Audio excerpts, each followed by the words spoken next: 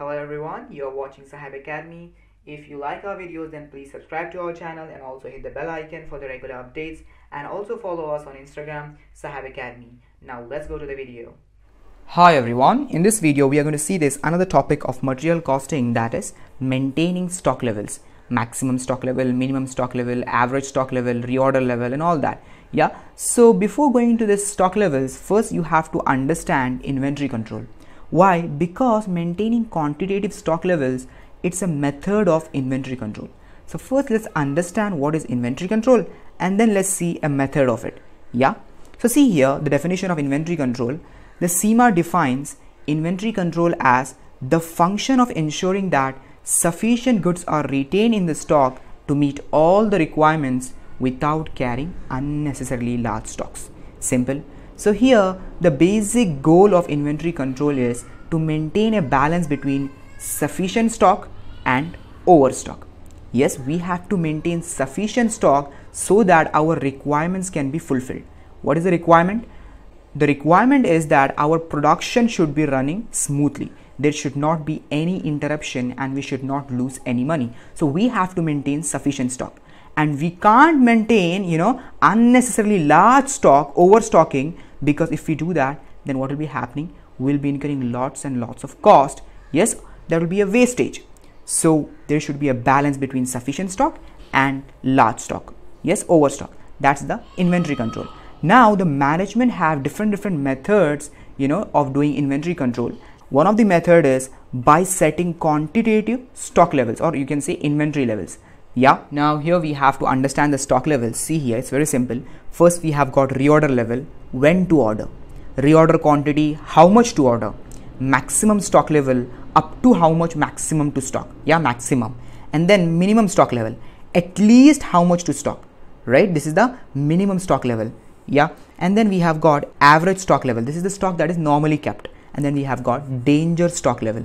This is kept for emergency requirement. Okay, stock that is kept for emergency requirement, that is called danger stock level. It is below the minimum level. And then we have got buffer stock.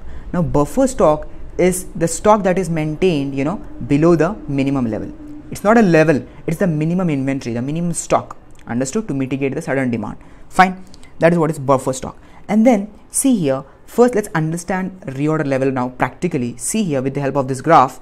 Now in this graph we have got stock level on the y-axis and time on the x-axis.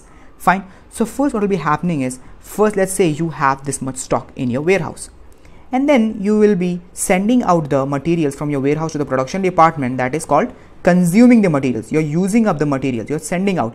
So your inventory is reducing. Yes, it will go on getting depleted. Yes, it will go on reducing till it reaches a point that is called reorder level. When it reaches the reorder level, at this point, reorder level, what you are going to do is you are going to place a fresh new order with your supplier.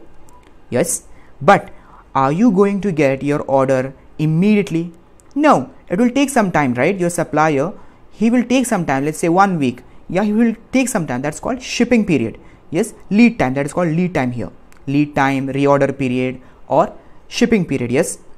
So now, so you will not be receiving the order immediately. So whatever inventory you have, you will be go on using that inventory and you will be reducing till it reaches the minimum level. Now, when it reaches the minimum level, what will be happening is you will be receiving the order from your supplier. The order will be delivered. So immediately your stock will increase. Yes, back to the maximum level. You're understanding? First it was at maximum level only. You are using it up. Then when it reached the reorder level, you placed a fresh new order, but you are not going to receive it immediately, the order from your supplier. It will take some time, and that time is called lead time, the shipping time. Yes, and then you're using up the materials till it reaches the minimum level point. Yes, at minimum level, and then you are going to receive the order. Immediately your quantity, your stock will increase back to the maximum level, right? This is what will be happening. This cycle will be happening. Fine. So reorder level is a level at which you place a fresh new order. And then reorder quantity. What is reorder quantity? This is reorder quantity. You see this line? This is reorder quantity. How much to order? Yeah, you place the order over here. When you reached at this point, you got the order, the quantity of the order. This is the quantity of the order. yeah, immediately your stock went back to the maximum level.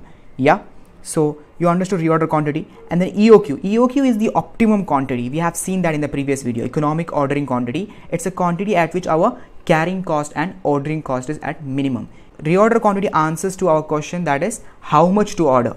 Yeah, how much to order, this much to order till it goes back to the maximum level, or EOQ, right? We'll see that in the problem. See here, then we have got maximum stock level. Now this is the maximum stock level.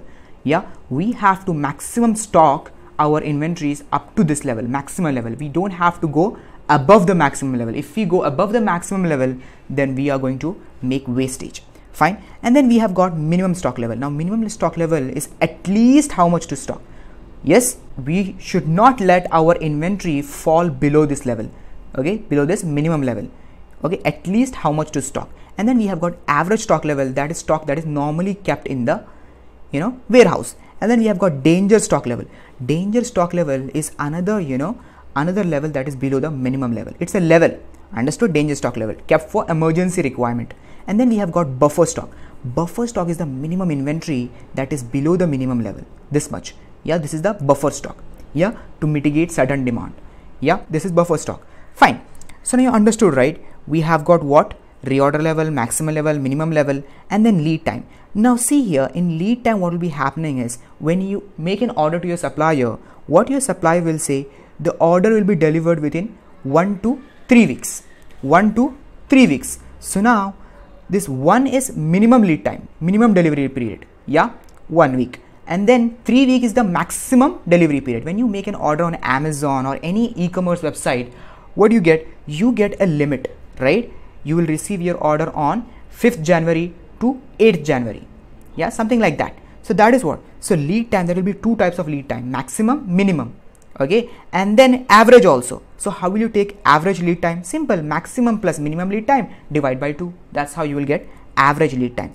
You will need that while calculating, you know, various stock levels. Understood? Average lead time, minimum lead time, maximum lead time. It's very simple. It's just the delivery period. Yeah, 1 week, 3 week. So 3 week is the maximum, 1 week is the minimum, and then average would be what? 1 plus 3, that is 4, divide by 2, that is 2 week. Yes, that is what is average lead time, minimum lead time, and maximum lead time. Okay, so you have an idea now, right? What is maximum level, what is minimum level, what is reorder level? Yes. Okay, so now let's see the formulas now, and let's see how to calculate these levels. Now here we have the formulas. See here, the first formula we have got is of reorder stock level. Yes, it is the level at which fresh orders should be placed for replenishment of stock. Now we have got two formulas of reorder level. Yeah, the first formula is maximum consumption into maximum lead time. Now you already know what is maximum lead time. It is the maximum reorder period, isn't it? But what is maximum consumption?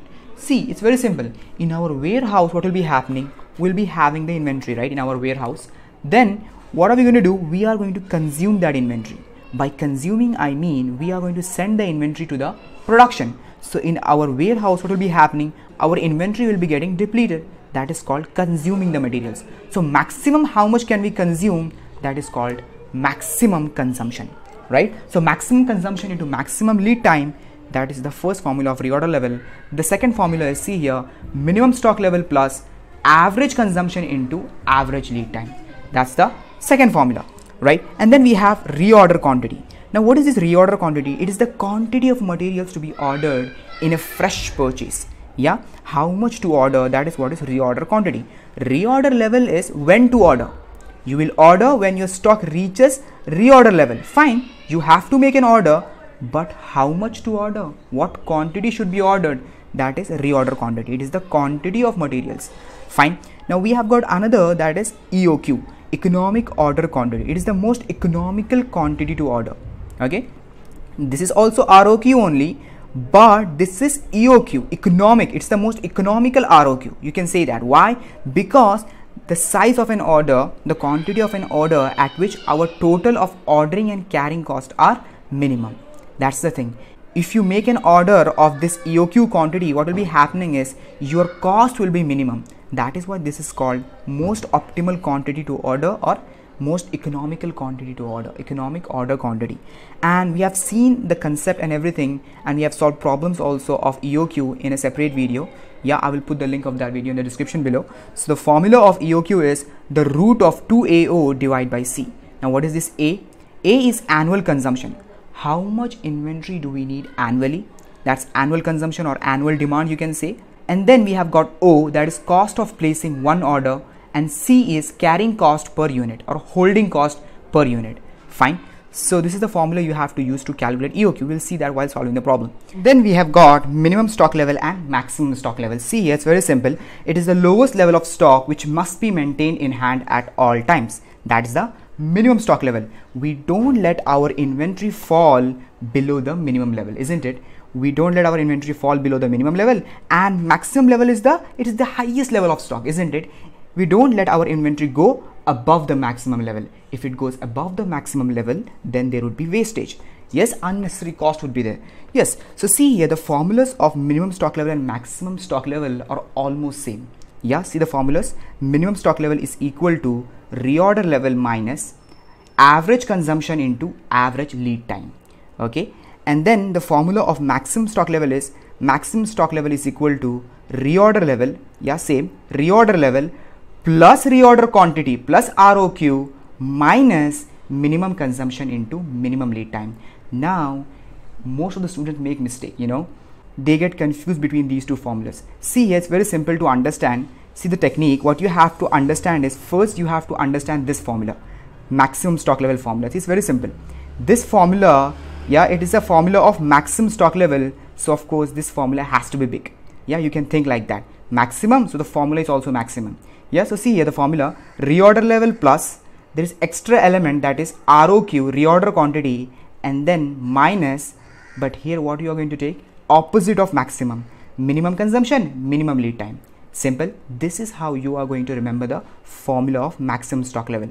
Yeah, and then you can easily make this formula. How is it? See here, minimum stock level is equal to same thing, reorder level, but this is minimum formula, so it has to be short. Yeah, so directly go here, minus. Yeah, same, minus. Yeah, then here you don't have to take minimum. Yeah, here you have to take average consumption into average lead time. That's all you have to remember. In minimum there is average, and in maximum there is opposite, minimum. Understood? Simple. Yeah, then we have, see here, then we have got average inventory level. This is the quantity of material that is normally held in stock. Yes, that is what is average inventory level. What is average inventory level? Average inventory is the inventory that is normally kept in the warehouse. Yes, see here, average stock level or average inventory level, stock normally kept in the warehouse. That is your average inventory level. So see here the formula, average stock level is equal to minimum stock level plus half of reorder quantity. Now see the logic behind this formula. See here, what would normally be there in the warehouse? The minimum stock. Yes, the buffer stock will always be there in warehouse normally. Yeah, in normal situation, the buffer stock, the minimum inventory will always be there. Yeah, so you can take minimum stock level, that would always be there. Yeah, plus half of reorder quantity. Now whatever orders you are going to make, everything will not be there in your warehouse at all times. You can say half of it. This is reorder quantity, right? ROQ. When you make an order here at reorder level, you receive the order when the stock reaches at minimum level. Yeah, then the ROQ comes in, the quantity, then immediately your stock goes back to the maximum level. So this is what? This is ROQ, isn't it? This thing, this is ROQ. So you can say half of ROQ may be there in your warehouse at all times. Yeah, so that's why this is the formula, that is minimum stock level, yeah, plus half of reorder quantity. Okay, this is the first formula. But if you can't calculate average stock level with this formula, then you can use this formula. This is the alternative formula, maximum stock level plus minimum stock level divided by 2, just an average. Yeah, but this is the most preferred formula, the first one, right? Then we have got danger level. It is the level at which normal issues of the raw material inventory are stopped and emergency issues are only made. Now the danger level is below the minimum level. Our stock has gone below the minimum level, so what we do is we stop all the normal issues. Yeah, the normal production, we stop that. Only emergency production, emergency issues will be made. Yeah, that's the thing. So the formula for that is, see here, average consumption into lead time for emergency purchase. Yeah, so So this is the formula. And then we have got buffer stock. Now for buffer stock, there is no formula. It will be given to you in the question. Yeah, the stock, this is the buffer stock, right? The stock that is below the minimum level. Yeah, the quantity whatever that is there below the minimum level, that is called buffer stock, minimum inventory. Yes, so some quantity of stock may be kept for contingency to be used in case of sudden order. Such stock is known as buffer stock. Simple. So these were the formulas of stock levels. Yeah, simple, right? Yeah, very simple. Now let's solve the problems.